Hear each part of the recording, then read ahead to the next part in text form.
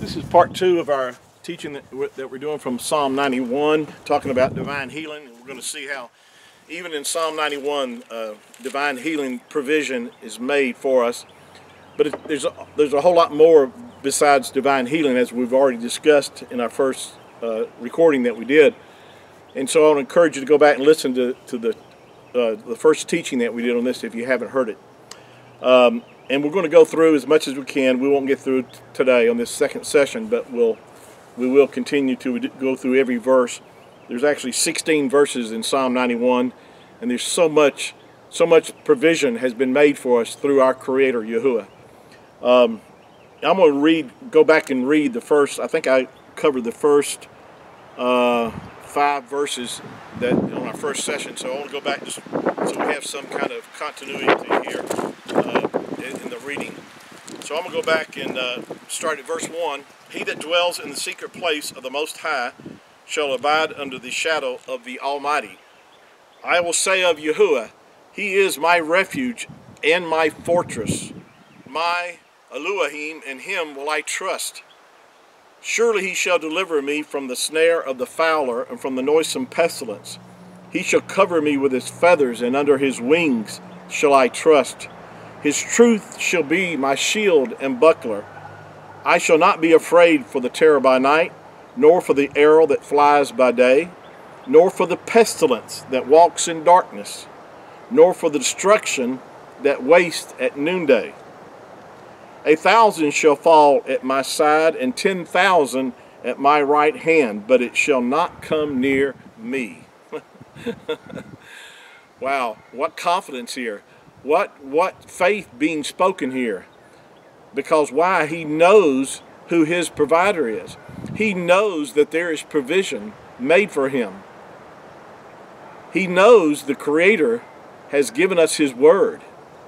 And when you and I recognize, in fact, that Yahuah cannot lie, that he's not a man that he should lie, and that when He tells us something, that He will watch over and perform that if we believe it and act upon it.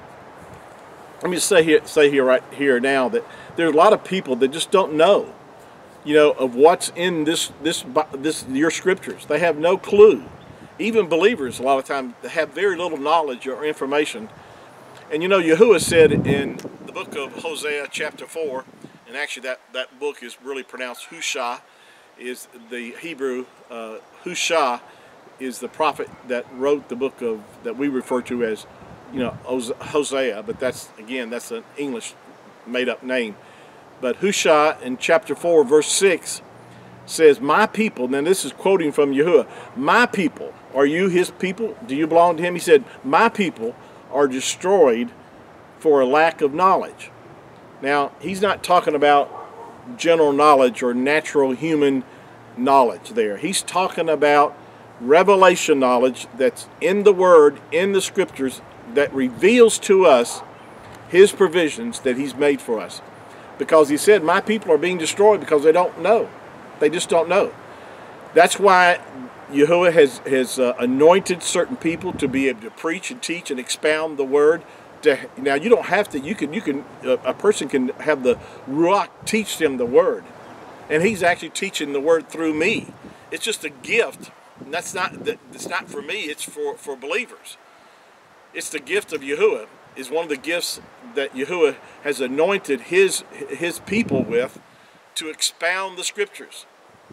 But it's for you and I to gain information and revelation. And I'm talking about revelation knowledge, not natural information, but I'm talking about to be able to see into the realm of the Spirit, to see what the Scriptures has to say about who we are, what provisions have been made for us through our Father, through our Creator. And so the more that you know spiritually, the more you can avoid being destroyed by the enemy. Because we do have an enemy. The Messiah, Mashiach, stated in John chapter 10, verse 10, he said, the thief comes to kill, to steal, and to destroy. I am come that you might have life, and that you might have it more abundantly.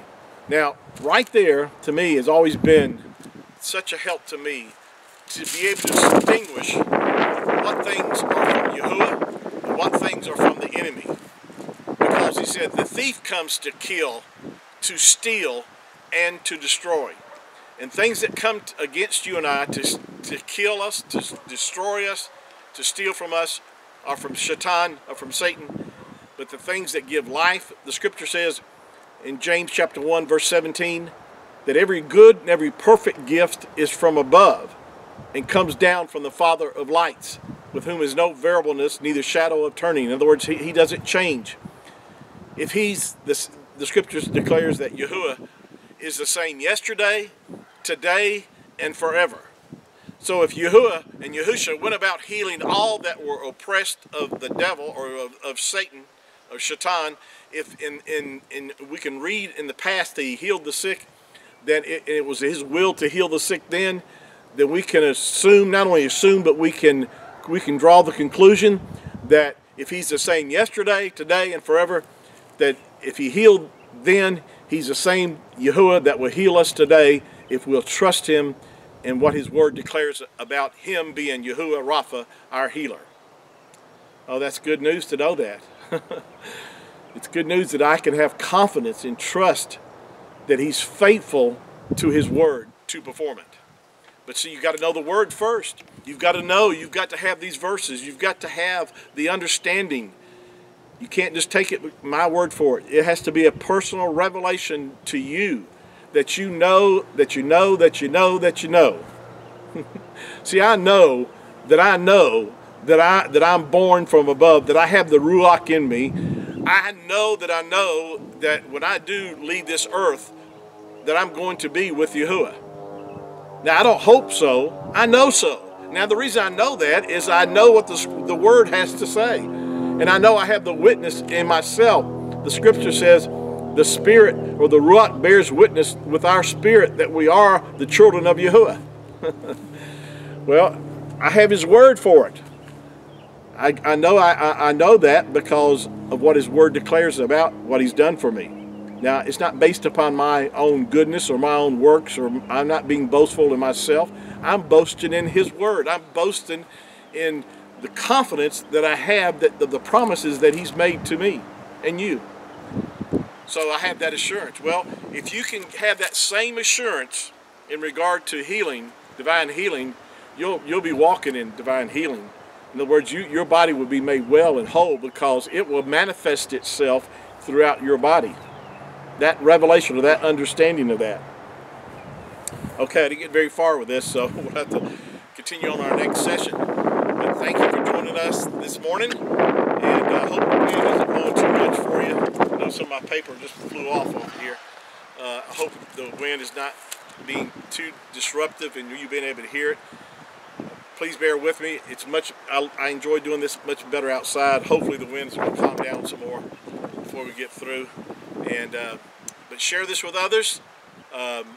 Continue to let me know if you're being helped and blessed. And Yahuah loves you. I love you. Have a blessed, prosperous day in all that you do. And look forward to our next session together. Shalom.